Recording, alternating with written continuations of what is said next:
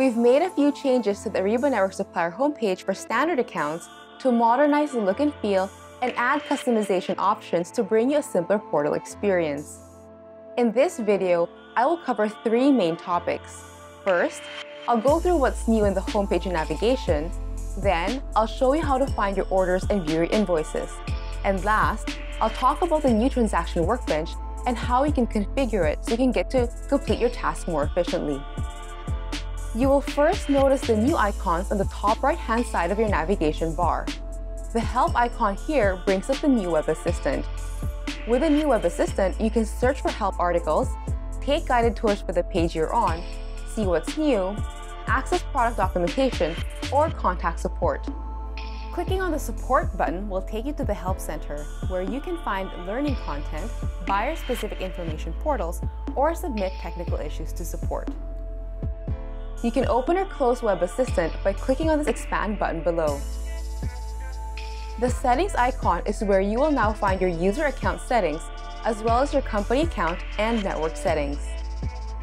The Create button is where you can go to create a non-PO invoice. The More button replaces documents in the Classic portal. Here you can find options for document uploads and PDF invoice. On your main navigation bar, you will notice 2 new menu items, Workbench and Catalogs. Workbench takes you to the new transaction workbench, which I'll talk about later. Catalogs is a feature recently added to the Ariba Network standard accounts. You can now upload a static catalog or configure a punch-out catalog. Clicking on this navigation item will take you through a few steps to get started. The Messages navigation item takes you through the Message Center. This is the same as in the Classic portal. However, note that in the new portal, the Message Center pop-up is no longer available at the bottom right of your screen. The next topic I'm going to cover is how to get to your orders and invoices. You may be looking for your list of orders on the homepage as you have in the Classic portal. You can now get to this view by clicking on the Orders tile. The tiles on your homepage show you accounts of your relevant documents. These tiles make up what we call your overview bar. Clicking on a tile will take you to the transaction workbench. Below the highlighted tile, you will see a list of your documents based on its filter criteria. In this example, a list of new orders with a default criteria of creation date within the last 90 days. You can filter and search for your orders by clicking on Edit Filter. You can filter by customer, order number, creation date, and more. Click Apply to run the filter. You previously had an option to view your last 200 documents. In the new portal, you can now instead filter on creation date and select last 365 days. Once you find the order you're looking for, you can flip this into an invoice by first sending a copy to yourself via email. To do this in the new Supplier portal, simply head to the Actions column, click on More, and send me a copy to take action. To see your invoices, go to the Invoices tile. You will see a list of your most recent invoices and invoice status below. Click on More and send me a copy to take action. You can also go to the Rejected Invoices tile to see any invoices that have rejected as their status. The last topic I want to discuss is how to customize your transaction workbench.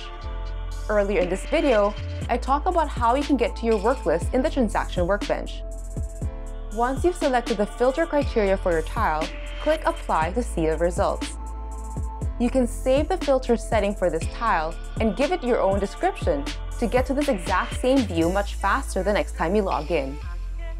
In addition, you can create multiple tiles for the same document type.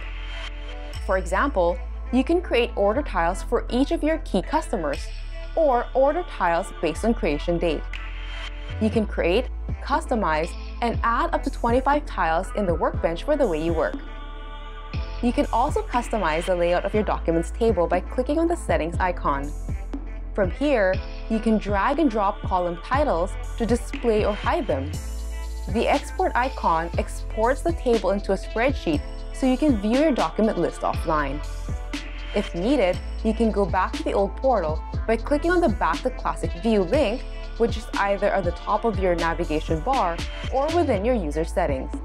The last change you may notice is the SAP Business Network branding on the Supplier login page, as well as on the top left corner of your new homepage and workbench. You'll continue to see Ariba Network on all other network pages, network documents, documentation, and help materials. This change doesn't impact your ANAD, your login credentials, processes, transactions, or accounts. It is part of the SAP Business Network strategy to introduce a unified network, improve collaboration, and provide you with all new insights. We hope you found this video useful.